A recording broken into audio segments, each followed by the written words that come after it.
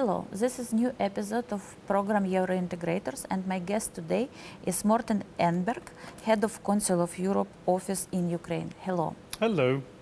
According to the Council of Europe plan for Ukraine, there is a strong focus on reforming judiciary and prosecutor office. What are the areas or what are their priorities of these reforms?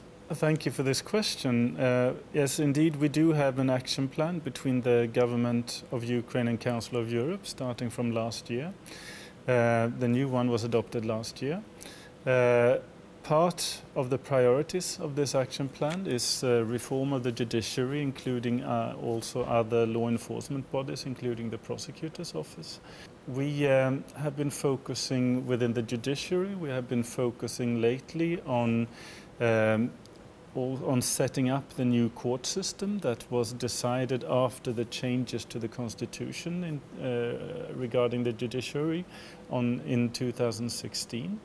We have been supporting, we have given advice to the new text of the constitution, we have given advice to the following laws, we have given advice regarding the setting up of the new bodies of the judiciary, such as the High Qualification Commission and also the High Council of Justice. And with the prosecutor's office, it's also part of the action plan. And I want to remind you that this action plan is developed together with our Ukrainian partners, together with the Ukrainian authorities. So with the prosecutor's office, for instance, right now, what we are doing right now, we have been doing a lot with them previously as well, but right now we are performing an assessment regarding managerial structures within the prosecutor's office. What is the result of your previous help to prosecutor office? Well, first of all, is that they have gone from a different type of system where the investigatory system is now more separate and independent than it was before. It's gone from a 4-tiered system to a 3-tiered system. This is also in line with Council of Europe standards, as a few examples, and also very important with the prosecutor system, the setup of so-called self-governing bodies of the prosecutor system, the Disciplinary Commission and the High Commission for Prosecutors. What would you recommend to do about territorial communities who doesn't want to be amalgamated? In our view, decentralization is also, apart from the judiciary reform, decentralization is also a successful reform. We are working very closely with the authorities on this. Currently, we have about 30% of Ukrainian territory covered by newly amalgamated communities, but of course we need more. The government have set up an ambitious plan that the whole decentralization reform should be finished by 2020. What this will mean for the amalgamated communities, it's too early to say. It might work with the voluntary aspect that is going on now. They are amalgamating on a voluntary basis. But there are also discussions inside the government currently that maybe it will be necessary to have a separate law to promote amalgamation. If there will be a separate law and if the Council of Europe is asked to provide an assessment on this law, we will do that in accordance with our standards. They should do it before 2020, yes? This is the current plan that the government have set out. Do you think they will be able to do it? I hope so. We will do our best to support it. Is the Council of Europe is able to monitor situation with human rights in occupied territories of Crimea and Donbass?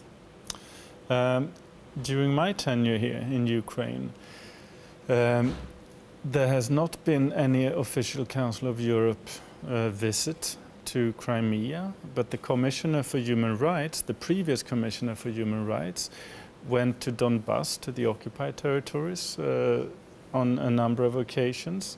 The newly elected Commissioner for Human Rights, Dunya Mijatovic, is planning to visit Ukraine the next year after the elections, as is the praxis. What places she will be able to visit at that time, I don't know yet. For now, but this is the sort of mechanism we have for monitoring human rights. It's the Commissioner for Human Rights. So it means that you are not working with some local organization to monitor cases? No, my office, we do not have a mandate to work either on Crimea. Council of Europe signs a memorandum with the Central Election Commission. How do you work with them, and do you maybe in some kind of monitoring or that election was honest and democratic? The office here in Ukraine, we do not do monitoring as such. We provide support to the different institutions, Ukrainian institutions. With the CEC, yes, we have a memorandum of cooperation. We provided support for these elections in developing a handbook for the precinct election commissions, almost 30,000 of them, on how to work in accordance with the Ukrainian legislation on election day and during the whole procedure that they work. We also supported with different trainings, for instance, for journalists on ethical reporting during elections, to mention a few things that we have done. And then we have the memorandum itself is a long-term cooperation plan, so it also includes such things as looking at various types of legislation, looking at issues regarding cybersecurity and many other areas. But you also mentioned me before that you have a delegation of parliamentaries who are member of Council of Europe Parliament Assembly. Yes. Who arrived to Ukraine to monitor first round of presidential election, and they expect to monitor the second round. So they are monitoring, but as a personal individuals from their countries, yes? Yes, there's from the Parliamentary Assembly, one of the institutions of Council of Europe. They monitor elections, and they came here also with a delegation of parliamentarians from the Parliamentary Assembly from different member states of the Council of Europe. 27 of them arrived during the first round of elections, and if there will be a second round, then they will arrive for the second round as well to monitor that. How do you see Angela Merkel's speech on Munich conference, which emphasized the need of solidarity in Europe? Does Europe really need now more solidarity? And what about solidarity between Europe and Ukraine from your point of view? Well, I don't want to comment on the Chancellor's speech in particular, but one thing that we as Council of Europe do is that we develop common standards for all of our member states. The basic standard is, of course, what is written into the European Convention on Human Rights, the founding document of the Council of Europe. And based on this, we develop the same standards for all of our 47 member states. And to us, this is what the solidarity means, that we all adhere to the same democratic standards and principles. One more guest will join our interview now. It's Sergei Tomilenko, head of National Journalists Union of Ukraine. Hi, Sergei. Доброго дня, Таня. The Council of Europe developed a platform for journalist protection and safety. What is the aim of this platform, and how do you cooperate with Ukrainian organizations as government and non-government? Well, the aim of this platform is, of course, to increase the safety for journalists. That's the main aim. We cooperate in Ukraine both with the organization called Institute for Mass Information, that is the Ukrainian organization that provides information to the platform about potential problems regarding safety of journalists. We also cooperate closely. I think it's reported cases already there on this. It's not only potential problems. It's there are cases. There are cases there, and on the government side, we cooperate with the Ministry for Information Policy. They have reacted to several of these cases, and this is our official partner on the government side. But for us, it's also important to work with the preventive side on this, which we do also with the Ministry, with the Institute for Mass Information, but also, importantly, we work very well together with law enforcement agencies on this. The prosecutors, the judges, the police, Ministry of Interior. What we do is that we provide trainings to the people working in these agencies.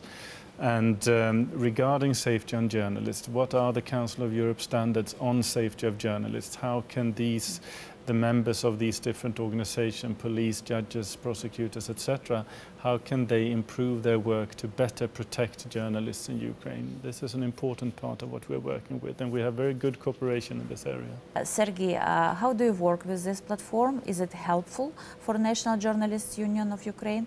As far as I know, you have 18,000 journalist members in your union. Do you report your cases into this platform? Yes, of course, they really help, and we are thankful to the Council of Europe for their assistance and instruments regarding fighting impunity. Due to our partnership and membership in the European Federation of Journalists, we use our rights to recommend and present such cases, share information on attacking Ukrainian journalists, and put it in this platform. Part of this information comes from our experts, from members of National Union of Journalists.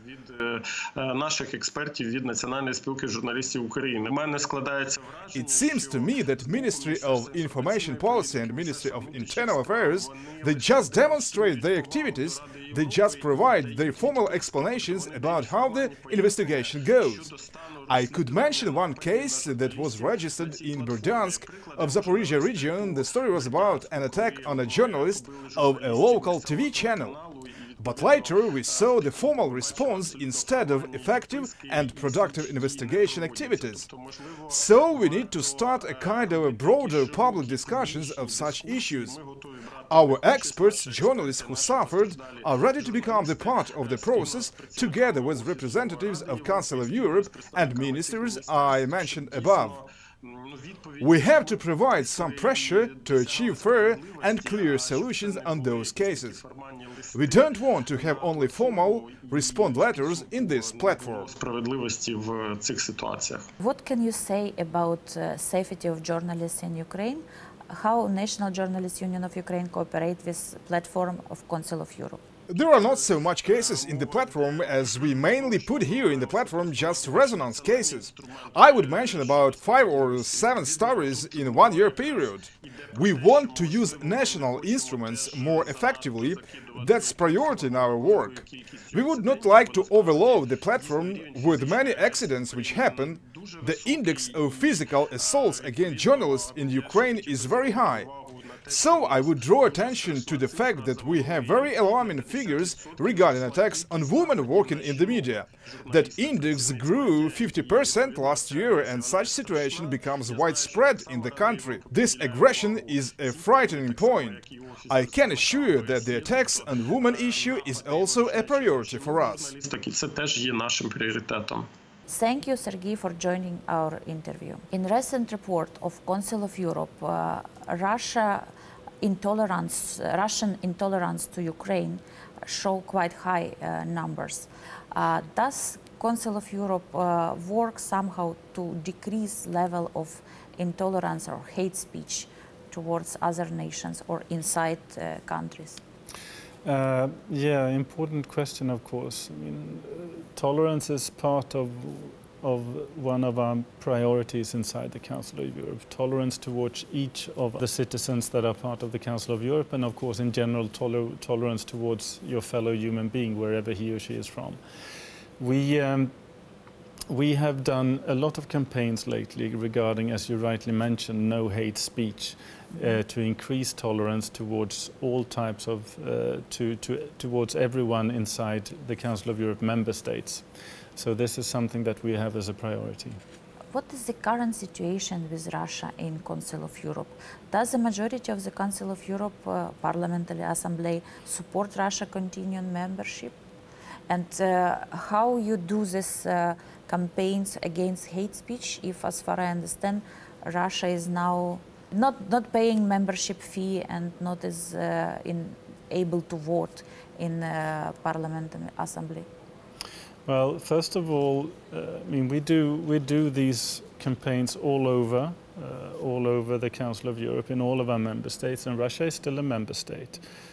There is a Council of Europe office in Russia as well that can provide these type of important campaigns, also in Russia and in many other member states of the Council of Europe. Russia is currently not taking part in the work of the Parliamentary Assembly of the Council of Europe.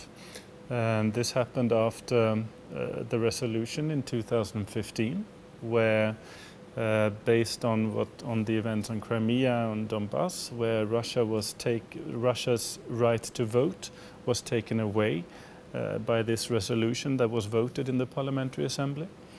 Russia then chose to leave the Parliamentary Assembly. The situation with Russia now is that they are still not part of the Parliamentary Assembly, but they are a member of the Council of Europe. They take part in the Committee of Ministers. For Russia to return to the Parliamentary Assembly, they would have to apply, which you can do once a year in January session, to apply for their credentials, and then for them to get their voting rights back, there would have to be a sanction that would there would have to be a resolution that would lift the current sanctions. And sanctions is about occupation of Crimea and it was done, the resolution is, yes, about that.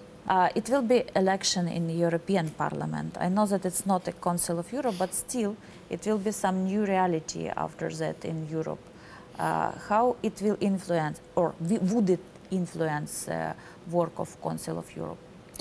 Well, I'm actually glad that you asked me this question, because I think it's important for everyone, including all of the viewers, to make the difference, make the distinction between Council of Europe and the European Union.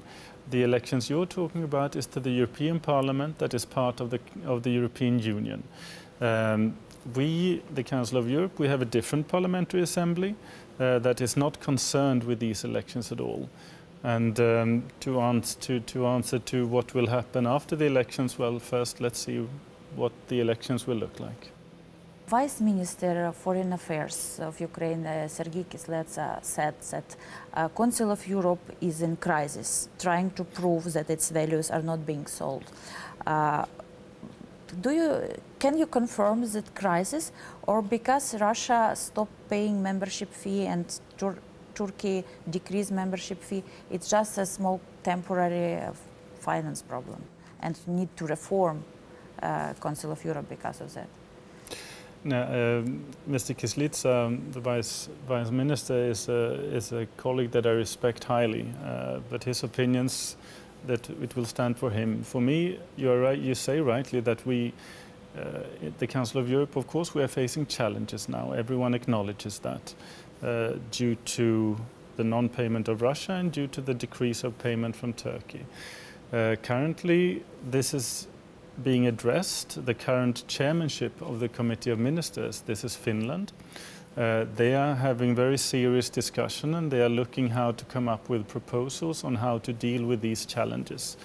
It's going to be very interesting to see what proposals they will come up with. There are also internal discussions on this, but we will see what type of suggestions will come up. I know that Council of Europe has some entities like Venice Commission or Greco. How do this organization working with Ukraine, and how they help to prevent corruption or to prevent some money laundering? Well, this is also very important, an important part of the cooperation between the Council of Europe and in this case Ukraine. Of course, the cooperation goes with all of the member states. But what, for instance, Greco, that deals with anti-corruption, or Moneyval, that deals with money laundering, they have a system of monitoring and then reporting. So Greco or Moneyval, they monitor all of the member states in accordance to their standards. They give recommendations, and then the member state provides a report back to these instruments, for instance, to Moneyval or to Greco, on what they have done to address these in accordance with the Council of Europe standards. Venice Commission is a little bit different. They, based on the request on each member state, they provide opinions on different legislative acts, such as it could be changes to the constitution, or it could be related to, in Ukraine it was, for instance, related to the High Anti-Corruption Court. Do you know the situation with education law? and Yes. the situation between Ukraine and Hungary about education law. What is the final decision of Venice Commission? What was the final decision? The final commission of the Venice Commission, they gave an opinion on the education law, where they had some recommendations regarding. On the one hand, it's hard to go into all of the details, of course, but I mean. Do we need to change the education law or not? No. What is stated is that there is one article that was criticized that need to be addressed. And this, what Ukraine has replied to this is that they will address it in the secondary legislation related to education. So this is what we are now working with together with our Ukrainian partners. Yeah, we are working with this. Great. Thank you, Mr. Enberg, to joining our program. Thanks to all who watched us. See you next week.